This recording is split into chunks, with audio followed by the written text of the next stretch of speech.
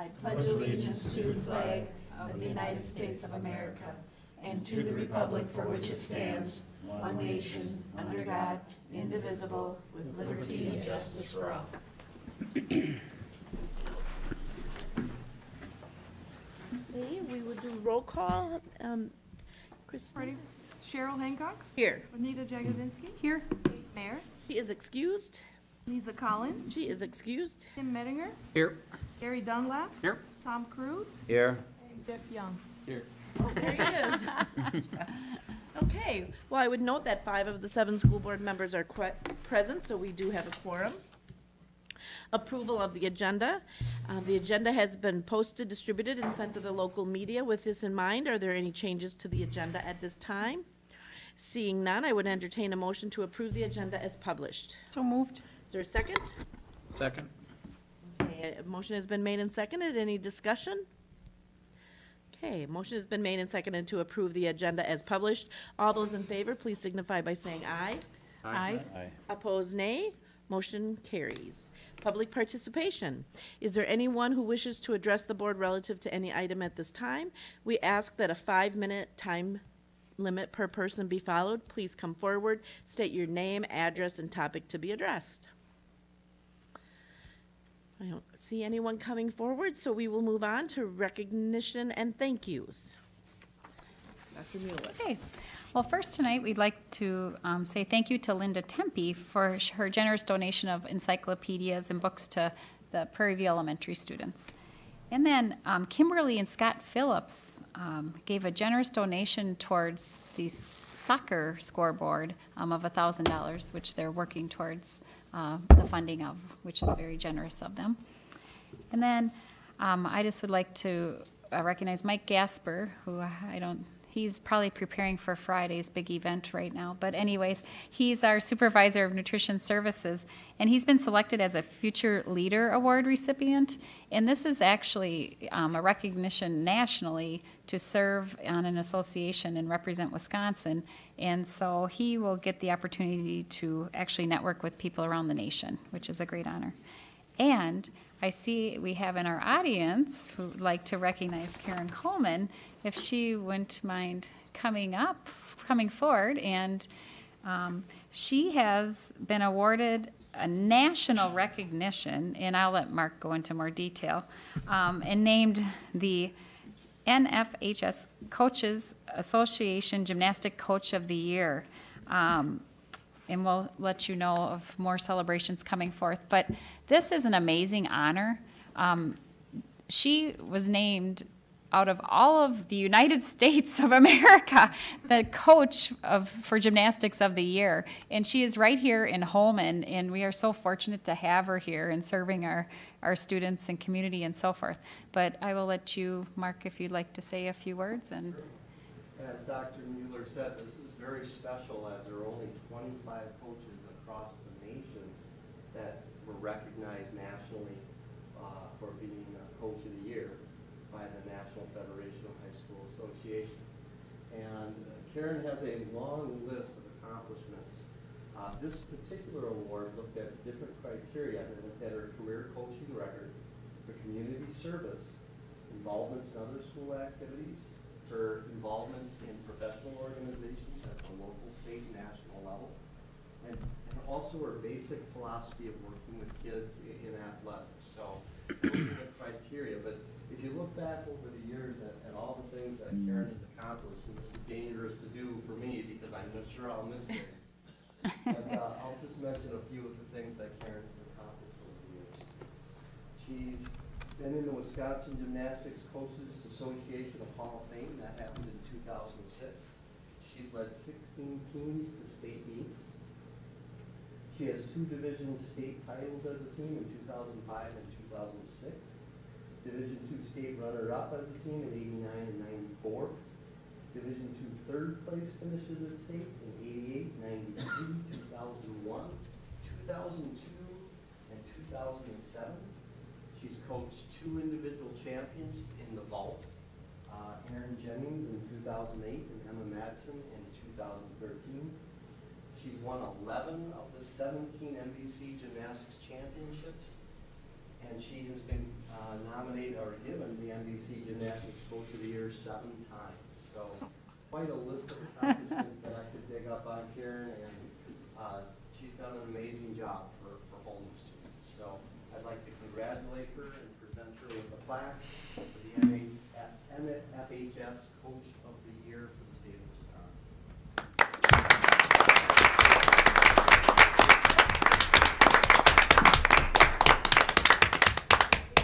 Oh, wait, you're gonna come. That's more in the We're so excited. This is big.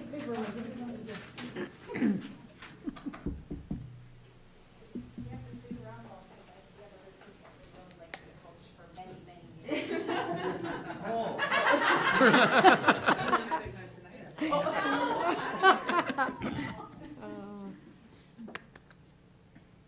we'll do one more. Excellent. Thank you. Congratulations.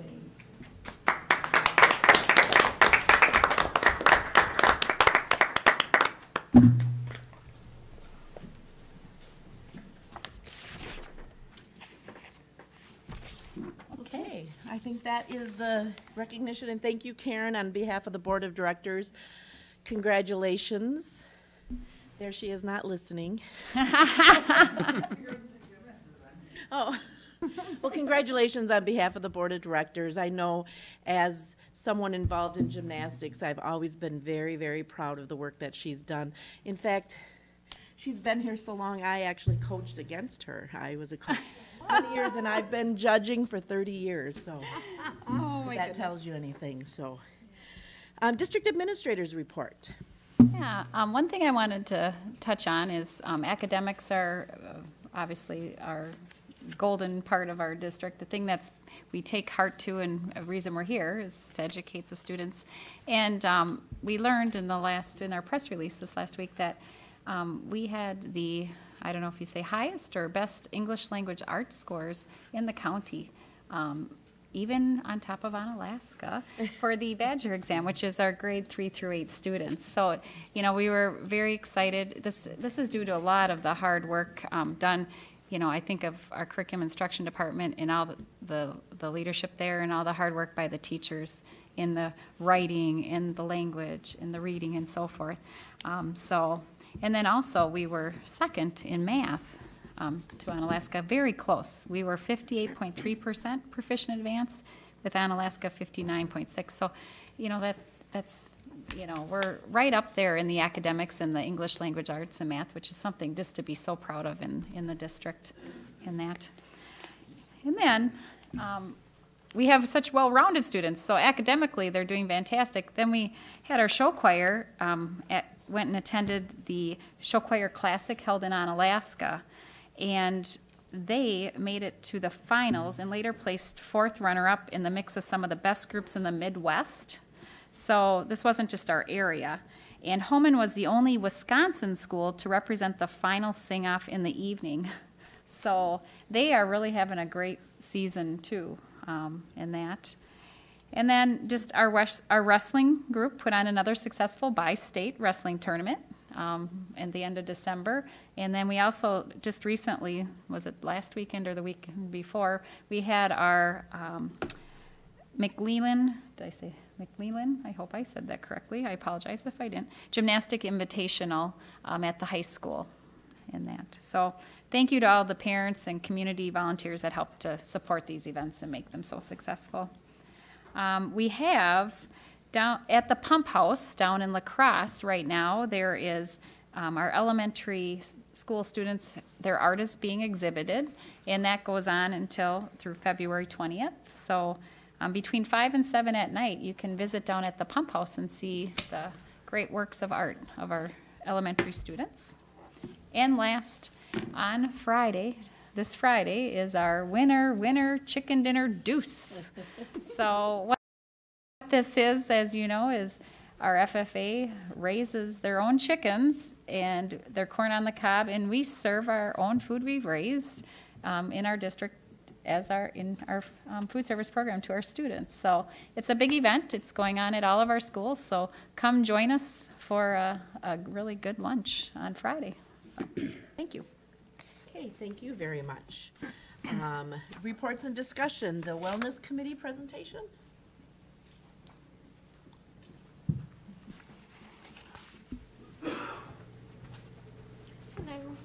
Hello. Hello.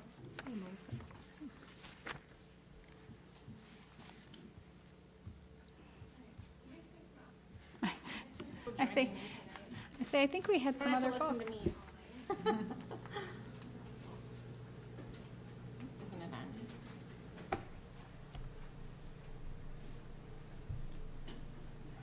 Our Wellness Committee is very involved with a lot of different parts in the district, and they're going to share some of that tonight with us. So, I know we've been hearing about wellness for a couple years as we've talked about changes in insurance, and so they did present at our Personnel and Governance Committee, and so we were really interested in that presentation and thought it would be a great one for you to see. So, All right.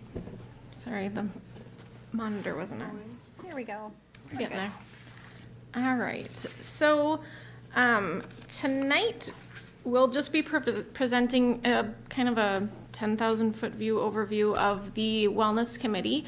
We've never formally come to the board to give an update. So as Cheryl said, we came and talked to Personnel and Governance, and next step is you guys, and we'll be continuing to involve both groups as we progress through our journey. So I have with me tonight some members that are on the committee. This is Martina Malang. She is from the YMCA. We do partner with the YMCA and the Insurance Center, so we have Janice Wavra as well.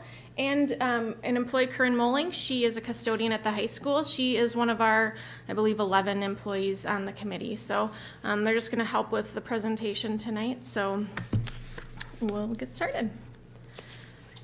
So really just talking about why we got into the wellness program to start with. Okay, so one of the things that the Y talks about when we bring the program to employees is that it helps understand the current health status. And one way we do this is through the biometric screening. And the biometric screening really helps us identify different things to develop and promote different interventions and programs, whether that's maybe through the health screening we've identified some things like stress management or ways to lose weight, so then we can implement programs for healthy eating and increasing physical activity. The other things we looked at from an employee personnel standpoint is helping to attract and retain our employees. So offering a program that we can have wellness opportunities, not just the physical side of it, but getting into all aspects of employee wellness, and then keeping those employees interested to stay here that we already have attracted to the district. The other item was looking at reducing absenteeism. That's one of our annual report measures that we do report to the board annually, and trying to look at ways that we can help reduce that absenteeism, and perhaps a healthier lifestyle will help to accomplish that goal.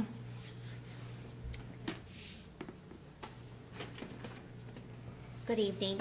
From my perspective and involvement on the Wellness Committee is really trying to evaluate the outcomes of the biometric screenings and how the outcomes compare to what we're seeing on the claims side on the group health insurance plans, because there is a correlation between the risk factors that were identified on the biometric screenings versus the risk that we're seeing on the claims side. So we certainly want to be able to develop and enhance any wellness activities that we have that will help center around the areas where we know have risk, and then trying to figure out ways to incorporate healthier lifestyle choices, not only for the employees but also for their families. So we need to find ways to engage the employees and their families, because everybody that's covered in the health plan does have an impact on the overall claims annualization of the group health insurance plans. The other cost impacts too on the district that we may see cost savings on would be on the disability claims and workers' comp claims as well. So a little bit about our committee. We started in June of 2014. We have 11 employees who submitted, I'll call it an application to join our committee. We ask them just different questions on what they can provide or offer to the Wellness Committee, what they see as their impact on that team. And then we partnered up with the YMCA, because who better to provide us information about health and wellness, and the Insurance Center for that health insurance claim side. And we meet once a month for about an hour, and then the group also has things that they work on throughout the month until we meet again. Current wellness programming. So what we currently offer is we do an annual health risk assessment and biometric screening for all of our employees. We do fitness classes for employees. Those are offered through the YMCA, actually on site in our buildings. We have some going on right now at Evergreen and Sand Lake. Those typically are yoga, Pilates. Sometimes we do some other cardio type classes. We've got the health fair at the high school. I'll let Corinne talk a little bit about that. And then other health-related activities, challenges, we do wellness bingo, fitness track device reimbursement, and then offering food service opportunities for healthy eating through our food service programs within each building. So we have a special a la carte menu for all of our employees that if they just want to get fruits or veggies, they can do that. So last year we held a health fair at the high school. One of the things that was very popular was the chair massages. But it was a good thing to just have different people come in, and people could talk to them about whether it was, I want to lose some weight, I want to get into some classes. They could find all different things and talk to these different people to find out, oh, this is where I should go for this. And another thing that is the fitness classes, like Melissa had said, and they have some fantastic fitness classes. I did one last summer that they use for all the students to get ready for their fall sports. And they offered it to adults, and it was very good. But at first when they kept saying, oh, you can do this, it's like, oh, I don't know. And by the end of the 6 weeks, yeah, I was able to do all those things that they said I could do. So it's amazing when you start with the wellness, what you can do with just a little bit of encouragement, and you have people that know what they're doing. So progress to date, we've really focused on our health risk assessments that we offer to the employees. We also offer this to spouses if they are enrolled in the district health insurance plan. Everyone gets a $50 debit card just for coming in and doing their health risk assessment. The major bonus for employees who are enrolled in the health insurance is that HRA benefit of $500 for single or $1,000 for family if you qualify under the health risk assessment. So you can talk. Corinne will talk a little bit more about the health risk assessment. And one of the things is they have, is it 71? Yep. That 71 is the benchmark. But if you're below 71 and the following year you move up 5 points, you automatically qualify for that. So it's a real incentive to try and work towards, even if you aren't the healthiest person, they have different things. And then they also have where you can go to the Y and get coaching so you still qualify for it. So it's a win-win situation. Yep, so there's always a way to qualify. If you don't score enough points or you don't increase your points, there's an opportunity through the YMCA to do some health coaching as well to qualify. And then just looking at our committee, we still have the same members on the committee that we started with back in June of 2014, so keeping that consistent membership on the team. So employees within their buildings know who they can go to with questions or information that they want to have perhaps a new program started within the building. And then offering that personal rep at each building as well. Okay, so the Wellness Council of America, or WellCOA, sets up 7 benchmarks to provide employees and work sites just kind of that foundation to build upon. We have also applied for the Workplace Assessment, which works to provide healthier environments within the work sites and recognizes work sites on 3 levels. So there's 7 benchmarks, and for time's sake, I won't go through all 7 of them, One of them I will highlight is creating and supporting the environment. And that looks different for every building. One way that we are able to look into the environment of each building is by creating and going to the schools with focus groups. And we were able to identify just the different cultures within the buildings, and how that culture was different for each building. For instance, the middle school, they were just looking for, some breakfast options, and so how were we able to provide that? In the high school, they're looking for more recognition things as well. So how can we create programs and incentives based on what the employers are looking for, and not something that's just something online that we find that we implement across the board. So really just looking and creating those things based on the needs of the employees. So where do we need to move to improve with the program? Our committee has created a standard operating plan. We have 4 goals within that operating plan, and it looks at areas that we need to make improvements to sustain and improve our wellness program. This year we're focusing on employee participation. Since we first started the health risk assessment, our participation has decreased by employees. So we're working really hard this year to figure out, we've looked at the data, done surveys, why aren't people participating? Is it because of the incentives being offered? Is it that they already know they're healthy? Is it that they know they're not healthy and they don't want someone else to tell them that? So trying to figure out ways that we can get employees to participate. So we've set a goal for ourselves on that. And looking at executive level involvement. One of the goals of WellCOA is CEO involvement, and Chris would be our CEO. So getting her involvement and then coming to the board, getting feedback from you guys as needed. Our next step will be going to the leadership team, trying to incorporate different things in staff meetings, just little wellness tips for employees, so it can start to be talked about all the time in different things that we're doing as a district.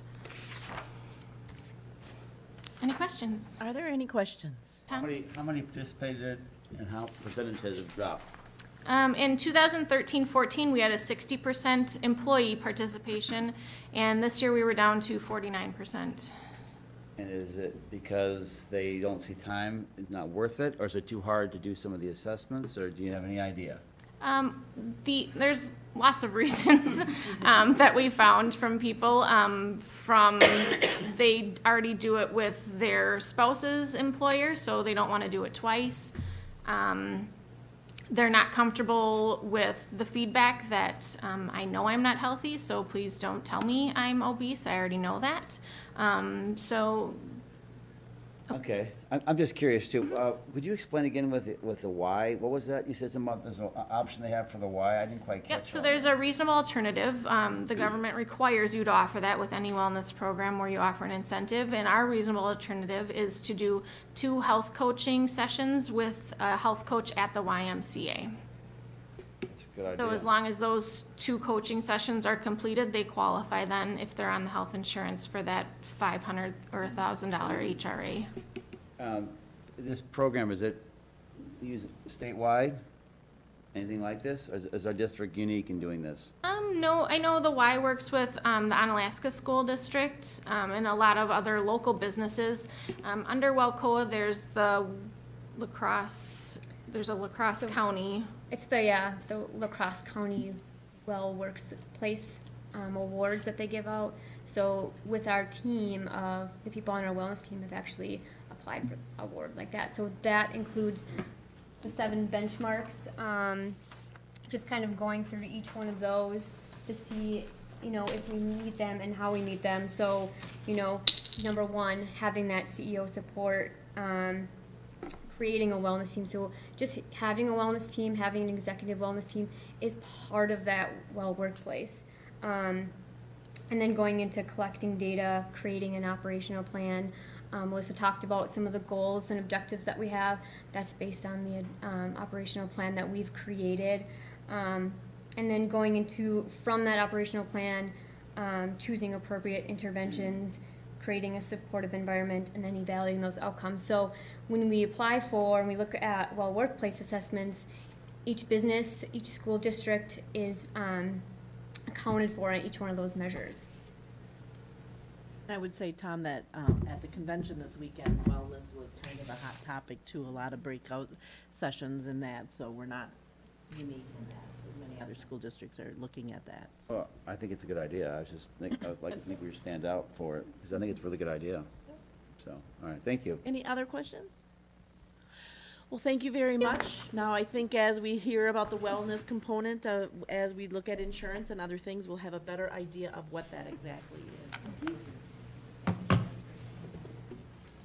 Okay, then the next thing is Adaptive Sports League Assistant Coach position. Mark.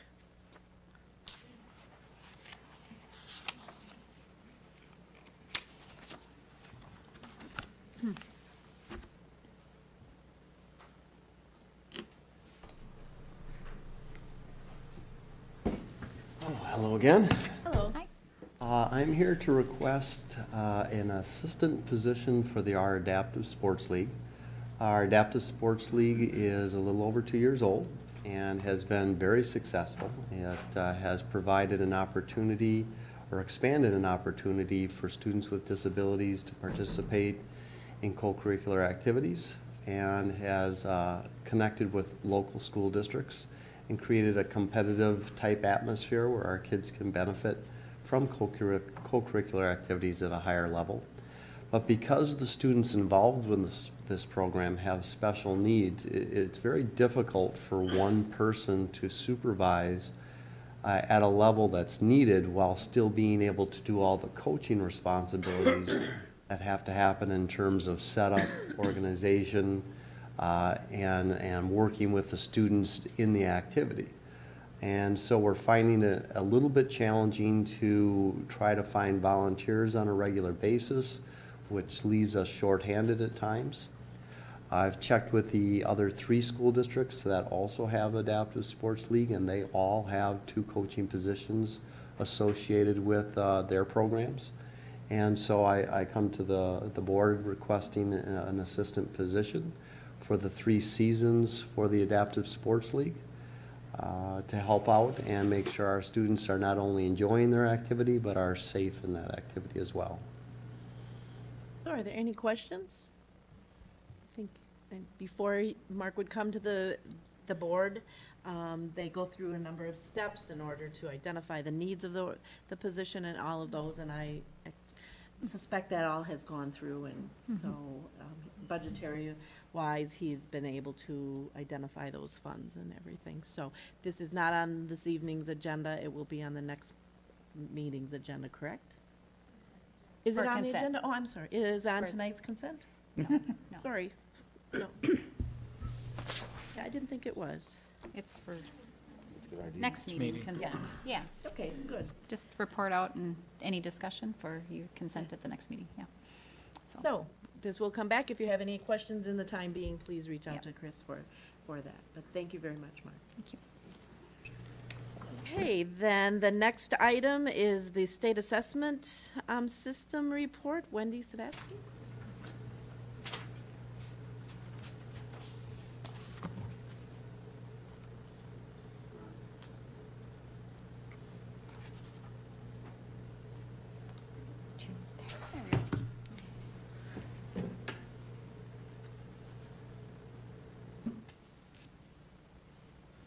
So Wendy's going to give you all the details of what I mentioned in my district admin report.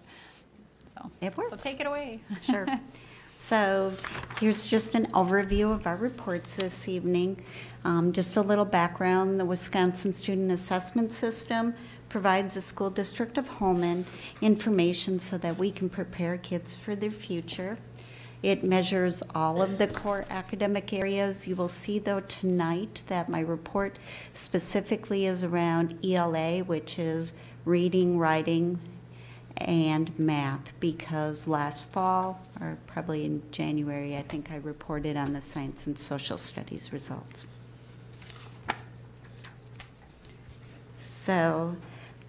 How the data is used really with our continuous school and district improvement, we use it within our PDSAs, and as required by law, it must be reported in proficiency categories, which you will notice that that's a little bit different when I talk about the ACT results.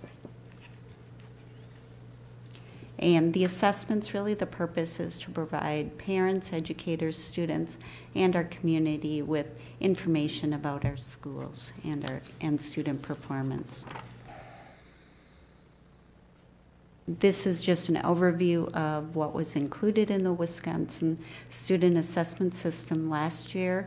In a little while, I will talk about the changes for the upcoming year. So, our results. The federal government requires that we have a 95 participation rate, and that is based on the normal grade level or the regular ed assessment and the assessment for students with significant cognitive delays, which in this instance is DLM or dynamic learning maps. And that requirement is 95%. You will see that overall as a district, we were 99.4 on the Badger exam, which tests students in grades 3 through 8. And our lowest participating subgroup was our students with disabilities, and they were at 96.38. So compared to the state, you will see that the school district of Holmen was above the state participation rate.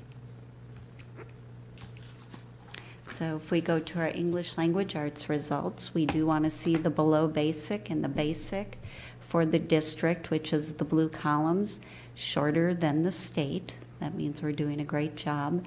And we want to see our proficient and advanced above the state. And you will see in both instances for English language arts on the Badger exam and dynamic learning maps that our students were above. And as Chris mentioned, we were the best in our region. Another way to look at our data is to look at our subgroup data, and this shows students with different backgrounds than just the white students, and you will see that we are above the state in those categories also.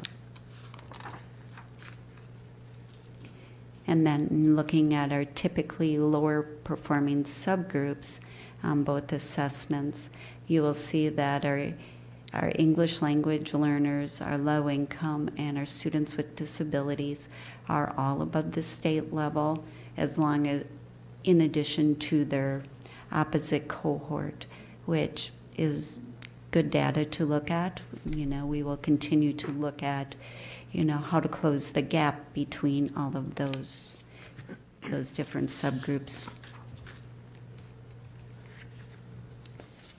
And here is just an overview by grade level, and which is pretty impressive. We do see a dip in 6th grade, but you'll notice that the state also sees a dip in 6th grade. But I know last week when we were meeting on our ELA PDSA, we were looking deeper, why could that be and what can we do to avoid that dip. And this slide just compares us to our region, to La Crosse and Onalaska and the state, and you will see that we are above all. Now moving on to mathematics with the Badger exam and the dynamic learning map exam for, again, students in grades 3 through 8. You will see our below basic and our basic are below the state level, and that's where we want to be. And our proficient and advanced are above the state level. And again, looking at those subgroups, our students with an Asian background are slightly below the state level, so just a piece of data for us to continue to look at. Why is that, and add steps to our PDSAs. And then looking at our subgroups again for our English language learners, our low income, and our students with disabilities, and in all areas we are above the state level. And again, by grade level, which each grade level was above the state level.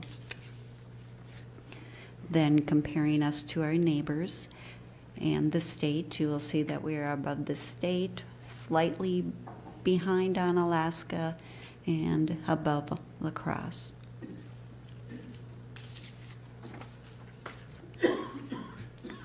So ACT, these assessment results are different than the ones that I reported to you in August. These results are from the statewide assessment, where the prior results were just students that chose to take the ACT. So this was reflective of all 11th graders that were in our district last year. There are 5 subject areas on the test, and they are listed there. For reporting and accountability purposes, when I talk about English language arts, it's the English, the reading, and the writing subtests that are put together to give us how we performed. Same with the Badger exam and the dynamic learning map. They do require the 95% participation rate. Overall participation rate was above that, but our lowest participating subgroup was our students with disabilities, and that was lower, and part of it was opt-out, where parents did opt them out of taking the ACT, and part where students had just did not complete the ACT. So, but with that said, we are still, as a district, above the state level on ACT, and you will see that the state did dip below that 95% as the state also. And for the ACT, something different in the way it is reported. Usually you just report, are they college ready or aren't they college ready? And they are now broken down into the 4 categories of below basic, basic, proficient, and advanced. And you will see our below basic, we are below the state level where we want to be. Our basic, we're a little above, but our advanced and proficient are also a little above. And if we look at our subgroups for just our Asian and our white, you'll notice that our Asian students actually performed above the state level, and our white students did not. So further investigation through our PDSA process. And then our low income and our students with disabilities, you'll notice, above the state level, except for our not low income students, which is interesting too. So more work for us to reflect on when we meet with that team. And then here are our results for math, the ACT and dynamic learning maps.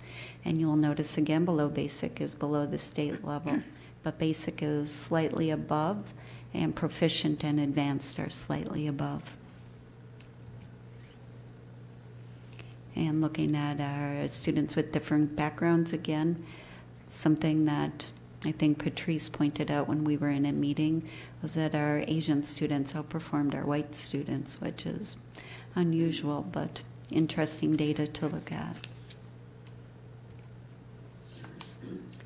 And then comparing our low income and our students with disabilities, you'll see that there are some areas for improvement, really looking at our students with disabilities and how do we close that gap and bring that level up. And also our not low income, just like ELA, was below the state level. So overall, looking at how did we perform, and you will see Holmen was above the state and La Crosse for English language arts, but we were also above La Crosse in the state for math, but when I look at our neighbors on Alaska, we're quite a bit behind in math. So, having conversations and thinking about what can we do differently. And then the bottom score, when I report in the spring or in last fall, just of our students that took it voluntarily, they report the composite scores. So this is the area composite average scores. And I did look up states that do full testing of all students in 11th grade, and the composite scores range from, I think it was 19.6 to 20 points or 21.7. So we're really in the range where when all students are tested. So spring this year, we will be having a new assessment that will be replacing the Badger exam, and that will be the Wisconsin Forward exam. And it will be, like I said, administered this spring between March and May. And what is different, it will include science and social studies, where in the past we did do WKCE yet for science and social studies for those grade levels. And then dynamic learning maps, ACT Aspire, ACT and Work Keys will also be given next school year. So moving forward, we continue to look at our data.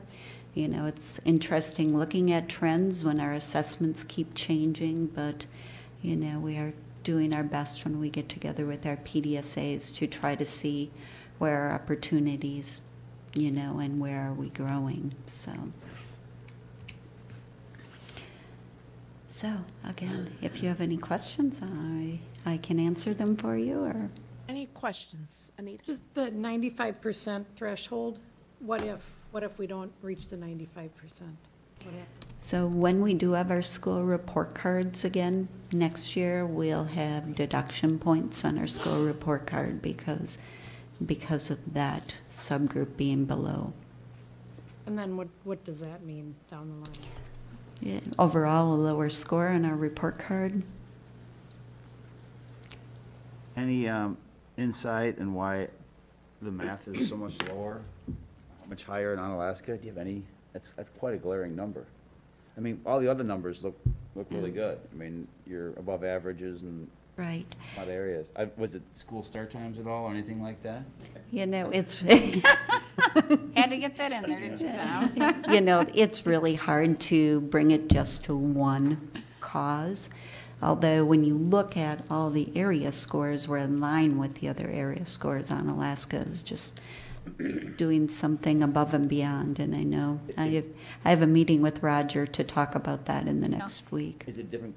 Is it different curriculum maybe or something? They're using different. I don't know. You know, sometimes you get a cohort of kids that just perform very well. Sure. And so, you know, sometimes you get that one group, and it could be just that one group because that number kind of sticks out like a sore thumb amongst all of them. And that. Now, if all of the other districts were there and we weren't, then I'd be very concerned. But yet, it's definitely something that we're going to need to look into and research to find out what's happening, because we really want to make sure. I mean, academically, we're looking great, 3, 4, 5, 6, 7, 8. You're seeing all this growth, and then, you know, when we get to the high school ages, that assessment at the ACT is definitely more rigorous, I would say, and it has a lot more. And Jeff could maybe speak to this a little bit, taking the ACT. Did you take the ACT? Yeah. And just how much reading you have to do, maybe? It's a little different than other assessments that you've taken, or? I think, yeah, I don't know. I'm not really a good test taker, but I thought the ACT, there's a lot more pressure on it than, I guess, the younger tests that you do. So some of it's teaching strategy, too. So, thanks. Thank you, Jeff. Tim? Question, for a number of years, our elementary school scores have been really best in class. It's just been outstanding. However, for a number of years, our high school scores have been above average, but certainly not best in class. They've been, you know, they're not bad, but they're not, you know, they've always lagged Onalaska when it was the 10th grade scores and things like that. Do we know, does Onalaska have block scheduling? They do not. And anybody knows I've not been a fan of that. It exasperates the summer gap. It's a long time between subject matters. I continue to hear things about movies and classes because it's a long time to fill. And my sense is it's very well liked, but I have to ask, is it the best for student learning? I know that our high school is currently reviewing that, and that's one of their steps in their PDSA. They have been visiting other districts and learning about different types of scheduling. So, and it's not only, you know, just for core academics, but it's also looking at kids who need additional support. Where could we help them within the school day? So the high school is doing a great job investigating what else they can do. Thank you. Well, and to follow up on that, though, Onalaska seems unique. Do they have a unique kind of scheduling because of what they're doing, especially in that ACT where they're much higher in both of those areas than the other schools? I mean, it's not just us, but they're higher than La Crosse, they're higher than the Right. I believe, and is Bob here, I believe they have a modified block, so it is somewhat a block, but they've modified it quite a bit. So I don't know if I would call it a block schedule per se. So they do have a modified block. And Jeff? Yeah, I was going to add on to that. They have a block schedule Wednesdays and Thursdays. So they have 8 classes Monday, Tuesday, and then Wednesday they have 4 classes, and Thursday 4 classes. Any other questions? And now, my understanding is that the Badger exam is changing again? Yes, going to the Wisconsin Forward exam. Is that better? We don't know yet. We don't know yet. I go to a full day of training on it on Friday, so. I think that's the difficulty with, you know, there was a time when the ACT was really directed toward those students who were anticipating going on to college, and now it's been changed and it's mandated and all of that, and, you know, the test kind of mentality is out there. But I did hear a story at convention about, you know, there's the pluses and the minuses to that. Definitely. But a young person who had never in their life thought about going on to college and did really, really well in the ACT, and it really opened their eyes to their potential, which, you know, so you hear the pluses and the minuses of all of that. So it kind of reminds you that even though things are mandated and not necessarily what district we might have chosen, there are some benefits to doing that too. So Wendy, if you have any questions for her, please feel free to let Dr. Mueller know, and we'll get those to her. So thank you. Thank you. Thank you, Wendy. And then Julie, we've got the 2015-16 budget revisions for the second quarter.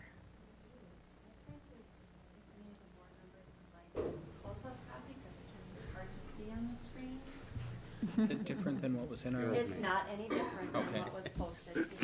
I have it, yep.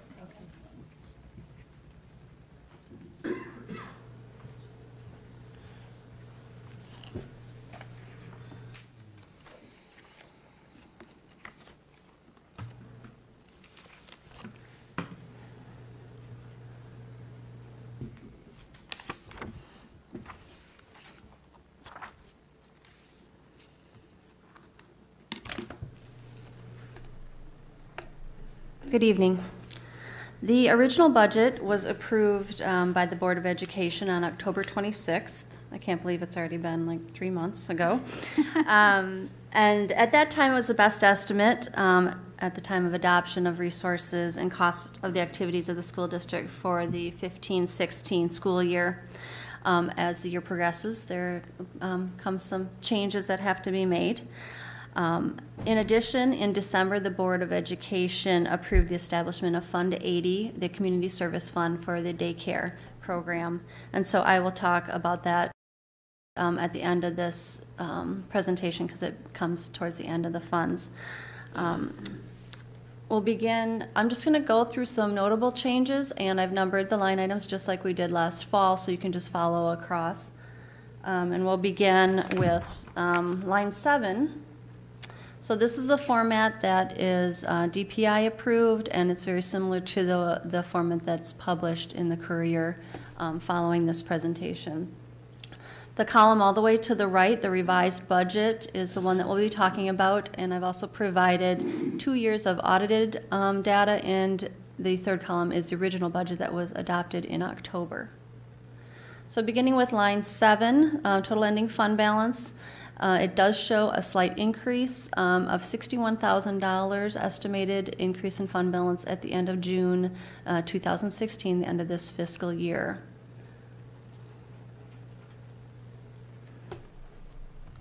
This fund balance just barely increases our end-of-year fund balance. The board established targets a couple years ago to keep the fund balance within a range, and the high upper limit of that range is 23.21% according to those targets established, I think, in 2013. This brings us to about 23.19%, something like that. Going forward, we've talked before about the reason that we need fund balance.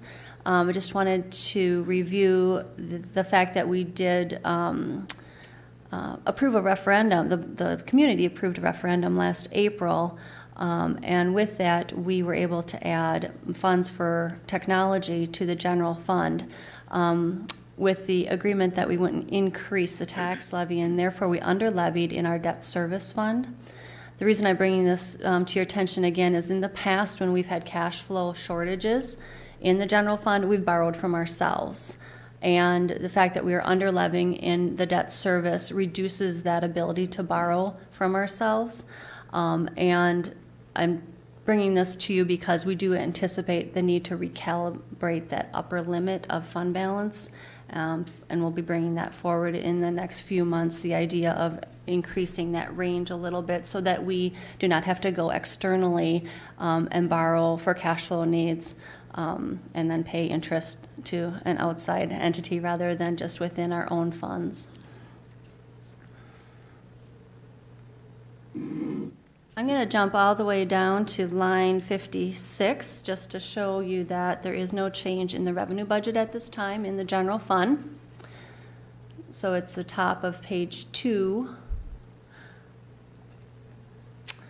$44,567,000.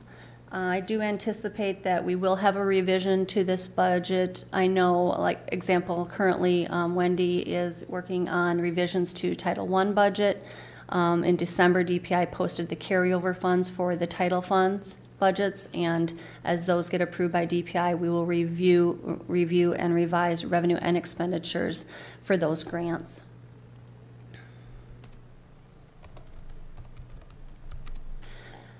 Next, I'll go through notable changes. Sorry, I just scrolled a little past where I wanted to be. So after the revenue in general fund is the expenditure and other financing uses. There is a reduction in estimated expenditures for both undifferentiated curriculum and regular curriculum, lines 57 and 58. There's a lot of reasons why we would reduce budget. When we look at, we had a lot of vacancies that we were trying to create estimates for last summer and fall. We also don't always know benefits that individuals are going to be eligible for or accept when they become staff members here in Holmen. We also have changes. Last year, mid-year, the district went with teachers on call for teacher and educational assistant substitute contracting, and so with further analysis reduced some budget and had to move some from what used to be employee salary and benefits for substitute positions and moving those things into contracted services. So just some rearrangement. The overall change was $61,000, but the functions within those budgets, we needed to move some numbers. So we did add and continue to monitor the teachers on call cost to the district, and as you know, we also, it's very difficult to predict substitute budgets because they can go up and down depending on leaves of absence within the district.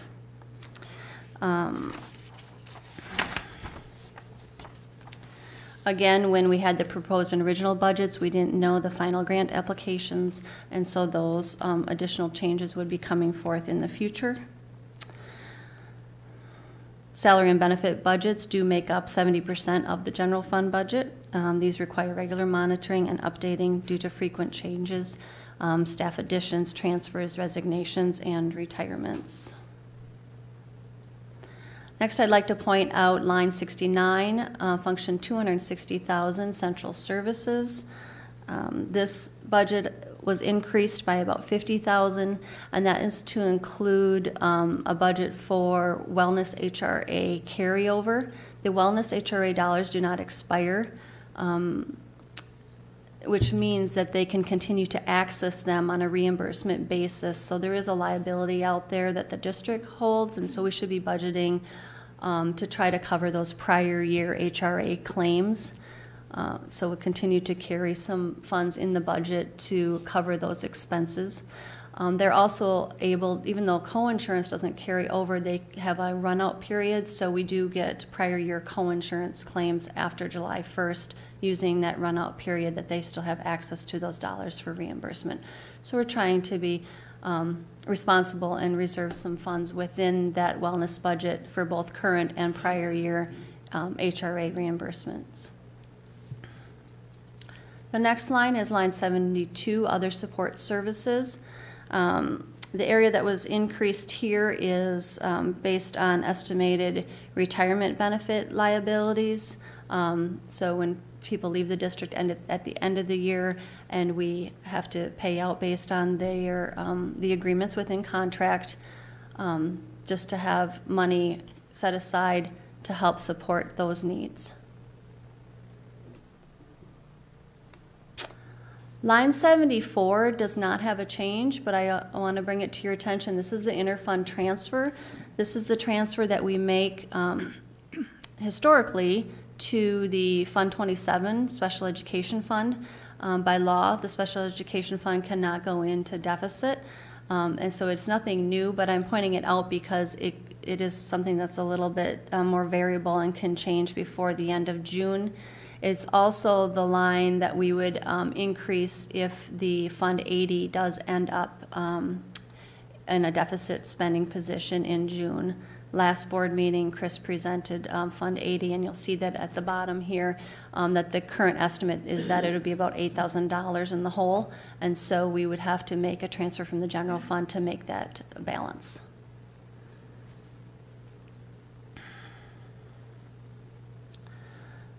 So line 78 is the total expenditures and other financing uses for the general fund, and it is a slight decrease from the original budget last October, $61,000. Next is the special projects funds. For our district, it includes Funds 21, which is the gift accounts, and then Fund 27, which is special education. There's just minor changes here. We did have approved grants for the carryover added to both the IDEA flow-through federal money and the IDEA preschool grants, and so those have been adjusted along with minor adjustments to some of the gift accounts. The debt service fund has no change from the original budget. The food service fund has no change from the original budget. And then lastly is the Community Service Fund, Fund 80. The estimated revenues for that fund are $45,900. The estimated expenditures are almost $54,000, leaving the deficit there that you see in red of around $8,000. I know that Chris has been working with Tim and Sue trying to identify revenue sources and additional student enrollment potentially to help make up that difference. Again, if it ends in a negative position, we'll make a transfer from the general fund, as was shared in the last meeting, in order to make that net zero.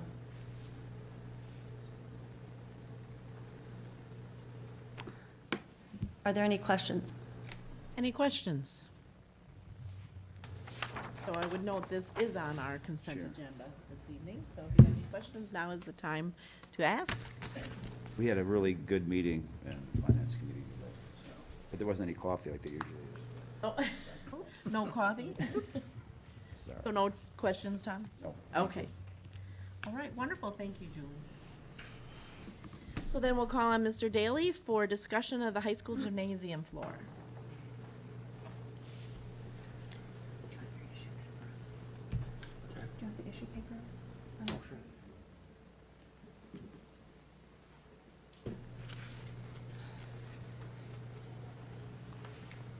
Good evening. this is more, not so much the gym floor itself, but how we're going to fund it. Just to give you a little history, we sanded that floor, I think it was 2012, maybe 13. Knowing that was going to be the last time we're going to sand that floor, the next time we're going to have to replace the floor. We were hoping to get 7 to 10 years out of it.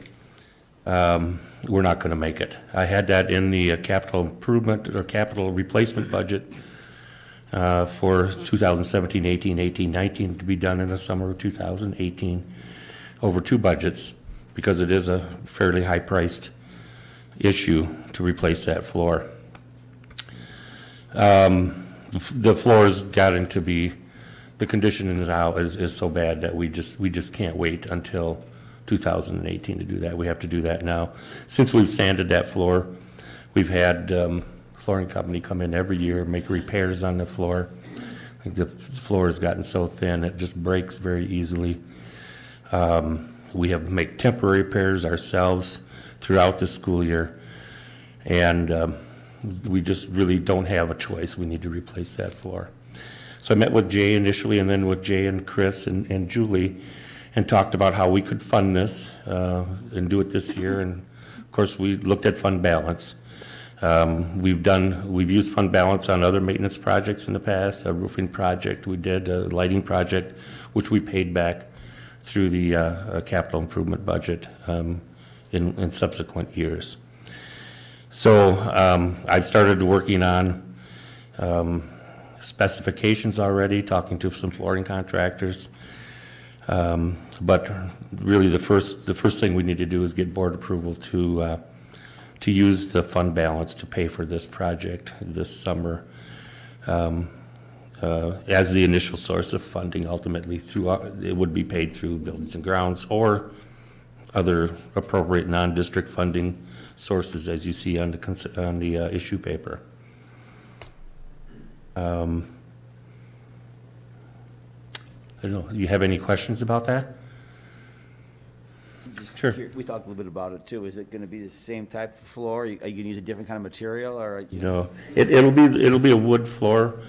I didn't know how detailed you wanted me to get, but you don't have to go in a lot of detail. well, I'll tell you what I can tell you. The initial floor that was put in was just an old spec they used back when they initially built that building, and probably shouldn't have been used. It just doesn't hold up. There's a lot better specs out there for floors.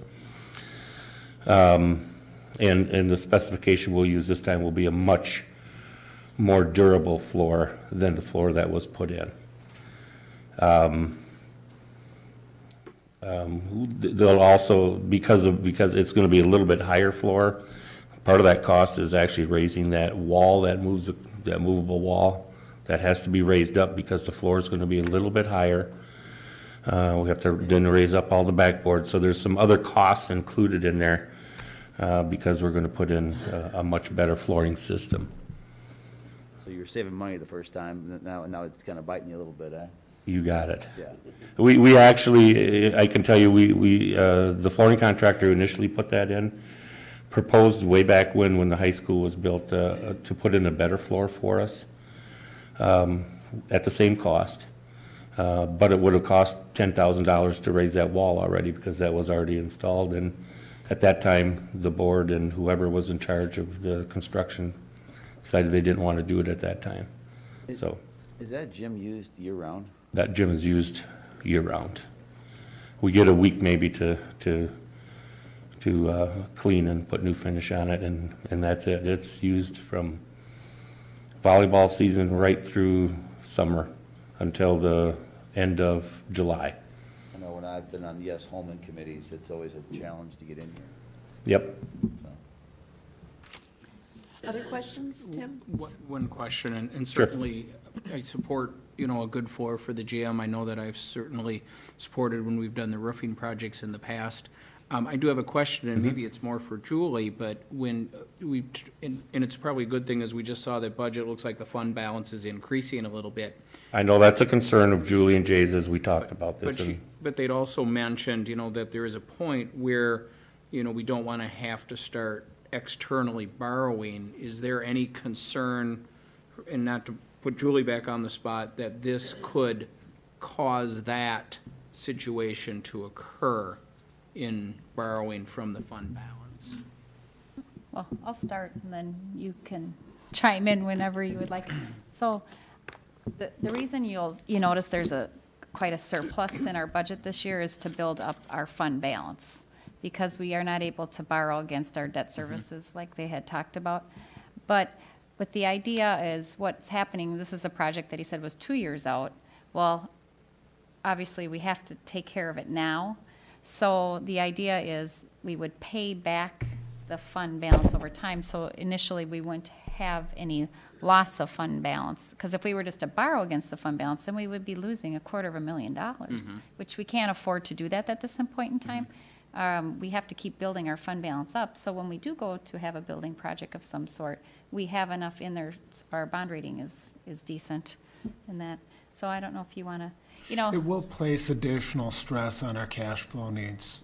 There's no doubt. Julie's done some great work to comb out some details on that. We shared some preliminary information with the Finance Committee tonight. It's entirely possible that for the first time in several years, we'll need to do some short-term borrowing. It looks like maybe a 2-week window of time is what we're looking at. Is there any possibility of delaying any of the projects that were slated before That's this? a good question. This summer, our big project, we plan on working on the middle school, taking out the middle school track and such. That was really, really one of the focuses as we talked about, that we talked about during the referendum, and I just hate to put that off. I think we made some commitments to the public there, and I think we really need to do that, and that's going to be a costly project as well. And you all know, you've been out there. It's something we need to do out there. Other questions? Well, the only other thing I'd like to mention is in helping to possibly offset some of the costs. I put in your board packet just the policy on commercialism in schools. There's lots of options, but we want to ensure that we could use the fund balance if needed. And how much of it we'd have to use, we don't really know at this point in time. But John wants to get a start and get bids and get moving, so it could be a summer project. So that's why we came right now. But I still think we could have discussions about, are there other avenues of funding sources that we could reach out to possibly also. So I just wanted to put that bug out there. I know that you mentioned athletics, but first and foremost, that gym floor is a classroom. It is. Or multiple classrooms. And so as a school district, we're responsible to make sure that our classrooms are safe for our students and, quality. And it appears we've done what we can to maintain it to this point, but certainly need to take the steps to rectify that. And if, I know that in the past few years, we've had some one-time kind of projects, one-time expenditures that maybe we won't be able to have next year also as a possibility for what we're doing in order to fund that. And there are things, I know the commercialism in schools, there's so many other things out in the community right now. I wouldn't necessarily support us going out and asking any one entity to fund that for us, because it is our responsibility. But there when you mentioned the baskets and raising the wall and some of those things, maybe some of the smaller parts of that project we could ask the community to support with some appropriate signage. But I don't know that I personally want to see advertising on our floor, with the... We have the policy in place to be able to do that, though, and, if we can get 100,000, 200,000, then we can use that in other maintenance issues that much sooner. So, I hate just to throw it out, but I know there's a lot of other things going on out in the community, but... And I don't know if we want to be competing with those right now, so. But I understand, that's there are your needs, and like I decision. said, if there are some components of this, John, if you can put that together, some of the components of this that might be like some of the parent sports groups, or even some of the commercial entities might be willing to support that, you know, $30,000-$40,000 is still $30,000-$40,000. Absolutely. Versus that, Mm-hmm. we might be able to. And if we come out in the black this year again too, maybe some of those dollars could be targeted toward that project, but. What I understand with the gym floor, with the nails, heads exposing They're themselves. starting to be, Yeah. exposed, and that's really what That's a real brought me to safety Jay, was, you know, we've had some things break and come loose that we've had to fix, but a couple of weeks ago. That's a no-brainer. You gotta fix that. And it is a Absolutely, I classroom. was- It's definitely a classroom of competition and anything else. I don't know if the middle school track is ASAP-ish, so I still think I understand your commitment to the voters, and I agree with that, but I don't know if that would be for me, that's an area that's still a little bit, I mean, if you went to the voters and said, listen, the floor's falling apart, you know, these are safety issues, and we all use it, I would see the voters would say, well, yeah, let's fix that, and track, let's wait a couple years. That's my opinion. The one thing we want to be careful about is and Mr. Vogler's here, he might be able to help too with it, is the outdoor area with the track and all that is a classroom too for our Phi-Ed folks. So it's kind of like we have a gym, and then we have our track out there that also is used by Phi-Ed classes in that facility too. So it's kind of like, you know, how do you pick and choose? Is it And when as a need dangerous as comes, the a gym? need comes. Is it as So. dangerous as the gym, though? Because if you fall in the gym and you got exposed nails, and you're cutting your arm, and you're bleeding, that's really bad. With the track, I don't know. I don't know how you rate them. I don't know. We do have to listen to the people that we hire to make decisions like this, and they put things forward to us. I mean, my last experience with the track was when my girls were running it, and they're both out of college now. But I remember how bad it was then. So I would assume, and it was a classroom to them then, and an after-school thing, and yes, it is that bad. Yeah, Did it have there's nails? gaps, But there's they gaps did in twist there. ankles and miss track meets because of it, and could have been worse. So I I would understand. trust that I don't know. whatever's put forward first. I don't want to sit up here and second guess. Tim? I just want to, you know, the purpose of my question wasn't that I don't support this, because I Oh, do. It's just to absolutely. understand all of the ramifications and what we're doing. And just to throw my 2 cents in on that middle school track, it is horrible. It is. Your daughter ran it too. I still, well, and it's not covered in snow, go over there occasionally, and that's an accident, that's a accident waiting to happen there as well, so. Well, we look forward to hearing more about it. Thank you, you will. Mr. Daly, for all Thank the you. work you've done on All this. right. So, thank you, John. Thank you, John. Okay, then the next item is the consent agenda item. There are 8 items on the consent agenda this evening. Would anyone like to have any item pulled so that it can be considered separately? If there aren't any, I would entertain a motion to approve the consent agenda items as presented. So moved? Is there a second? Second? Discussion? Okay, a motion has been made and seconded to approve the consent agenda items as presented. All those in favor, please signify by saying aye. Opposed, nay. Motion carries. Board member reports, You are going Yes. so fast, but I have one recognition to give in our personnel report. We've had a school nurse, and she's at our middle school right now, Amy Big John, and she's actually retiring, and she's put in 15 years in our district. So we just wanted to thank her for her service and all of her work with the students in that area. Okay, sorry, Thank go you. ahead. That's okay. Just want to make sure. Thank you for getting that in there. Yeah. So then, board member reports and discussion. I'll call on board members to report on any committee reports that they've attended and comments they'd like to present. So Anita Jagodzinski. Thank you. I attended the Personnel and Governance Committee, of which you are the chairperson, so I will let you speak to that. I also attended the WASB Convention last week for 3 days in Milwaukee. Jam-packed with information on every topic you would want to become educated about as far as public education in Wisconsin. I didn't get all my notes together to present anything at the meeting tonight because I'm still pretty tired from from all that walking and listening and trying to make sense of everything. But I listened to speakers on the transgender issues, especially in schools. I was pretty interested to hear about that. we got a lot of information on that and conflicting information from all different sides, and walked out of that going, well, there's no clear-cut answer to anything, and what the state is proposing doing conflicts with what the federal government says you can do. And I also listened to a session on student achievement and improving school culture to benefit all students, a couple legislative updates, a very good session on teacher compensation. Listened to Tony Evers, the state superintendent, twice, and he talked about the state of public education in Wisconsin, which was a whole nother ball of wax. Depressing, but kind of makes you want to work even harder to get our public schools funded the way they should be funded. And I also went to a session on effective leadership, healthy school culture, and a couple other ones that I didn't have time to write down here while I was trying to look back through my agenda as I sat here, but my gosh.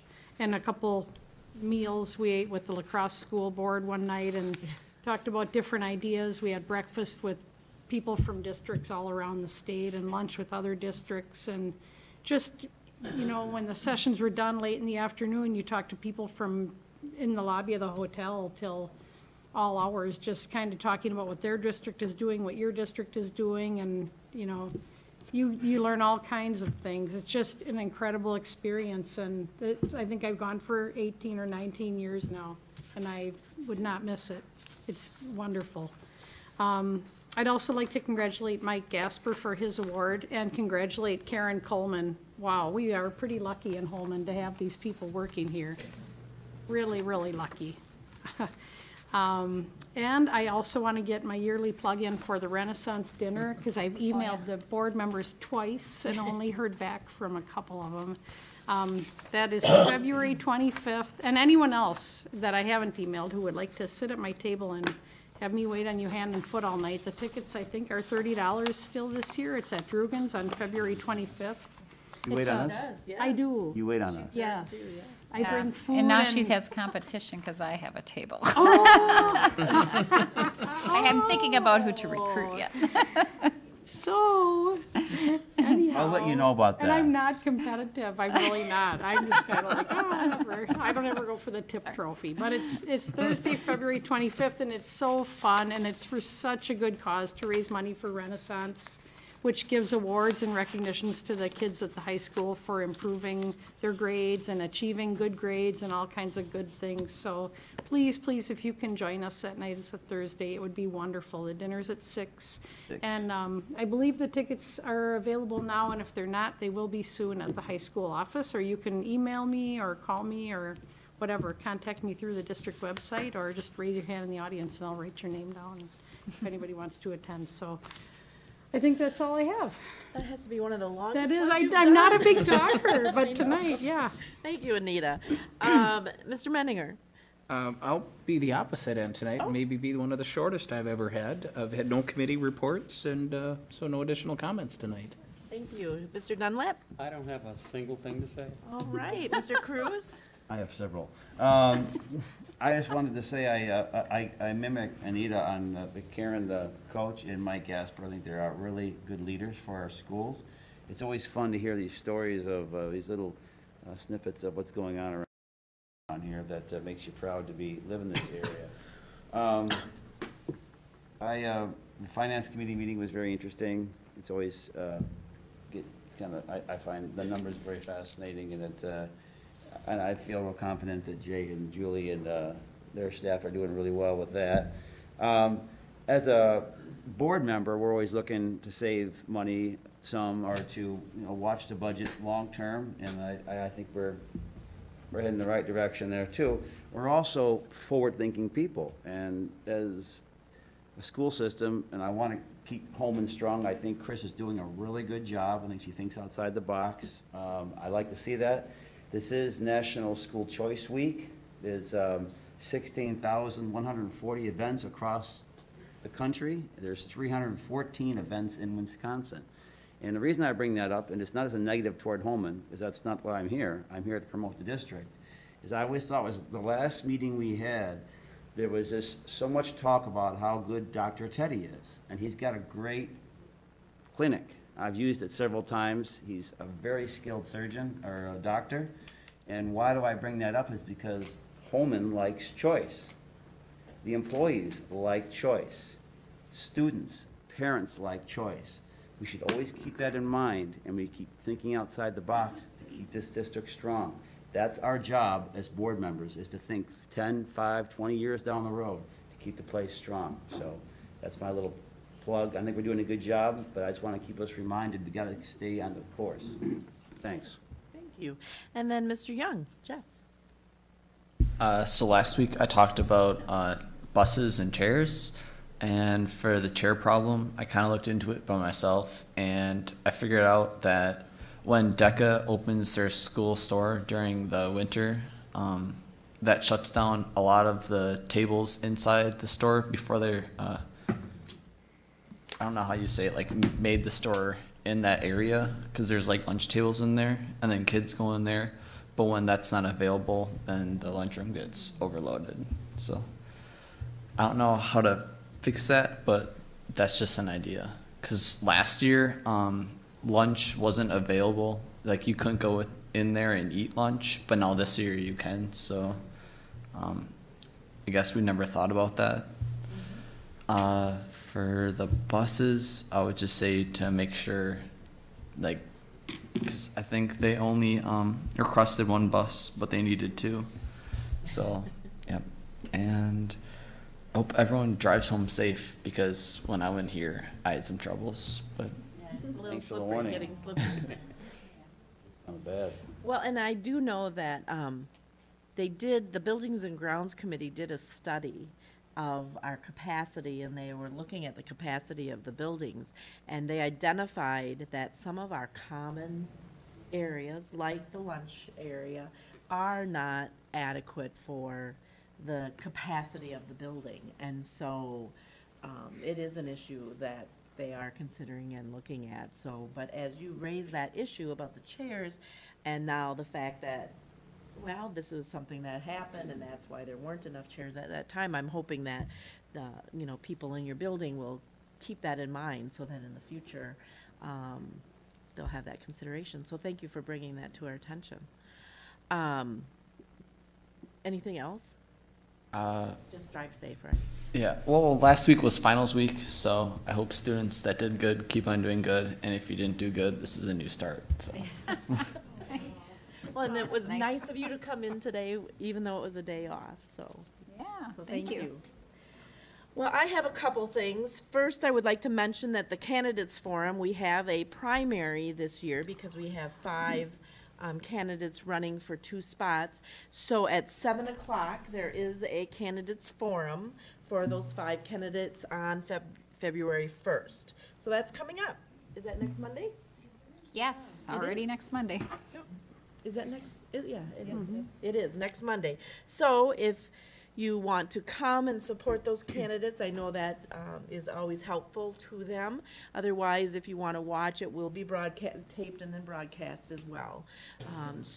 And that it's the typical sequence where there will be introductions and then some questions, and with the 5 candidates, an hour, it's going to be an hour, and that is a lot of time when you're the one answering those questions. So I think that will be something, if you, as a board members, if you could come out to it, that would be a great thing to do. Karen and Mr. Gasper, I also would like to congratulate them. It's nice to see those folks being recognized for the work that they are doing. The convention was a great convention.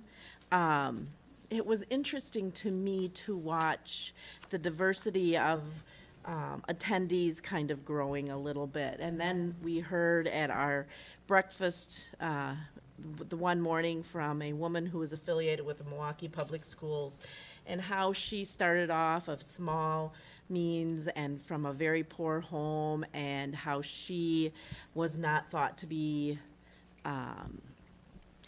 higher ed, material kind of thing, and how she exceeded all of those expectations and worked on and was successful. And she was very inspiring and very motivational. So that's one of those things that I really love to hear. And then the superintendent of the year was a woman from Kettle Moraine, and she talked about how she was raised in northern Minnesota, and her parents were sharecroppers. And so I'm like, oh, I'm hearing this kind of a similar story. And she actually quit college before she graduated and went back, and at age 42 started teaching. And now is the superintendent and the superintendent of the year. And she was so inspiring and motivational as well. And it was all about their fortitude and their commitment to educating and helping young people. That was what inspired them and what moved them to do the work they're doing. And I attended a number of other sessions, the compensation models. There were a couple of those sessions since I'm helping on a committee on that. But I also attended a session, it was called the Brown Deer Way. And for building administrators, I found that to be very moving as well. What they did was they have combined their PBIS kind of behavior with, they've identified what the Brown Deer Way is, and they actually do some character education in the classroom, and the students help drive what that curriculum is. The first year they started off, and it was all teacher-led and teacher curriculum, but the students said, this really isn't, hitting home for us. So they worked with the teachers to identify what would be some things that they would like to do, some activities, some videos, some craft work. I mean, it was a whole gambit of things that they did. And what they found was the reduction in referrals to the office in the elementary level and the middle school level was reduced significantly over a couple years. And they were having some real tension there, some racial tension as well, and that kind of thing. And so they were able to bring all that character education, PBIS, whatever you call it, and conform it to the full school district. And the fire station talks, every week they'll put up a sign about the Brown Deer Way, and this is the theme of the month or the theme of the week, and they do it. The grocery stores were putting it out, the businesses in town on their signage, and so it's not just about what happens in that school building, but what's happening in the community. And it just struck me that that's something Holmen might, pick up on, because we really are one of those communities where the big central focus of the community is the school district. And a lot of what, community members do and participate, whether it's theater or the school plays or athletics or all of those things that really kind of thrive around the school district. So it was just something, Brown Deer, I can send you some information if you're interested, but it was really kind of a real positive convention for me. So that is it, yeah. That's neat. Yeah. So, school board, I would just say that we have committee written reports in your packet from finance, student achievement, and buildings and grounds and personnel and governance. The February 8th and the 22nd are our regular board meetings. I won't be here on the 8th. I've already shared that with Anita. And having said that, is there a motion to adjourn? So moved. Is there a second? Second. Discussion, seeing none. All those in favor, please signify by saying aye. Aye. Aye. Opposed, nay. We are adjourned.